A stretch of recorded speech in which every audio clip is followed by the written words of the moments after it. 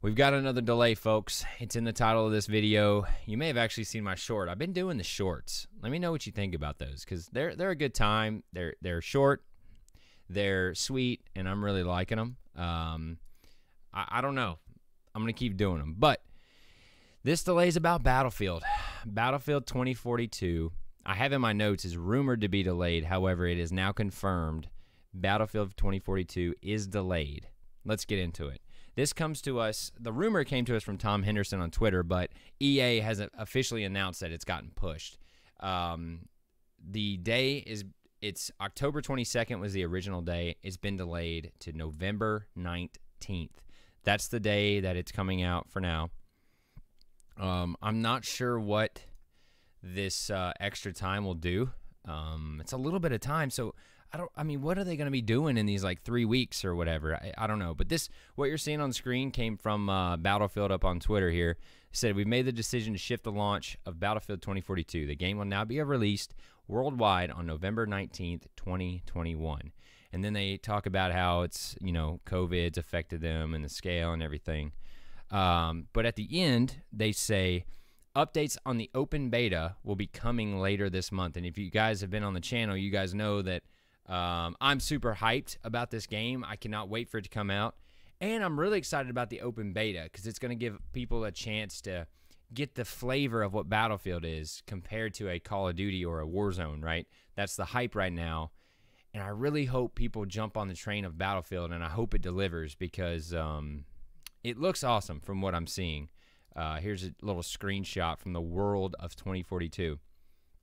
I mean, that's really cool right there, that scale. And then you got this picture, because if you guys don't know Battlefield, you get tanks, you get boats, you get jets, you get everything. You get destruction. You can actually blow up buildings and everything. It's not the typical Call of Duty running around open doors, right? It's the full-scale war is what they try to go after. And you guys know where I stand on delays. If it's to make the game better and the game's not ready, do not drop the game, right? Let it cook. Take your time. And again, I'm a greedy consumer, so I want it as soon as possible, and I want it to be ready and 100%. But this world we're living in is so different now, and it's hard to make these games remotely. I can't imagine how hard it is. And Aaron Down says, are they sure this isn't set in 2022? Well, I didn't know if it, the rumors were like, hey, it could be several weeks. It could be 2022. So I didn't know if it was going to be released in 2022. But yeah, I don't know. We'll see. We'll see. I really hope that if they're going to push it this many, days, it's not that long.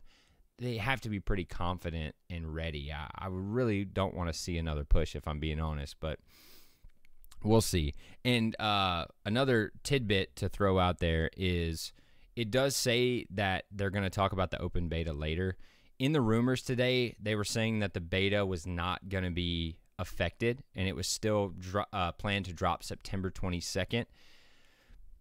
We'll see if they stick to that. Again, I hope they do, but I'll be sure to keep you guys in the loop on that. And I hope you're enjoying my shorts. Like you said, those just give me things to do during the day to keep you up to date, and it's really easy. So that's it.